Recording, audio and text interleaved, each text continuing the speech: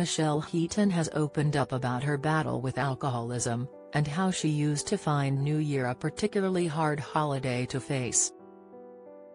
The 44-year-old singer is approaching another year of sobriety after confronting her demons in 2021.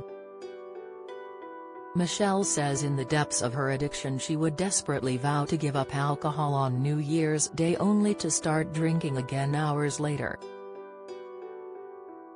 The mom of two would drink a liter of vodka and a bottle of wine on New Year's Eve, only to drink the following day in order to calm her nerves.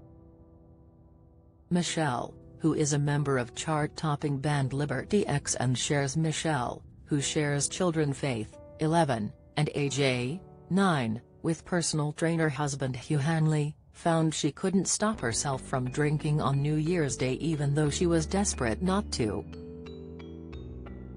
But she is able to look back at her low points now with a sense of pride as it shows her how far she has come. The singer says her first Christmas and New Year sober was really tough, but she is finding the festive season easier to get through each year. She will also celebrate another year of sobriety in the spring after she sought help during lockdown. Opening up to the sun, Michelle said, "Every New Year, for at least the 5 years before I quit, I promised myself, and everyone else, that I'd stop drinking. I would swear I'd be sober for January, but by midday on the 1st I'd be drunk again, back on the Bellinis. I just couldn't stop. Although April is my sobriety anniversary, this will be my 3rd New Year sober. And when I think about it like that, it really is amazing. That first Christmas and New Year was really tough, of course, I wanted to drink and I had to really fight that. But I got through it, and then the second one was easier." Michelle checked into rehab in April 2021 to battle addictions for alcohol and cocaine, as she would drink 2 bottles of wine and take lines of cocaine every day at her lowest point.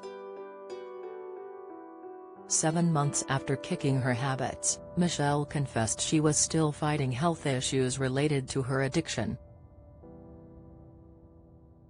She told OK!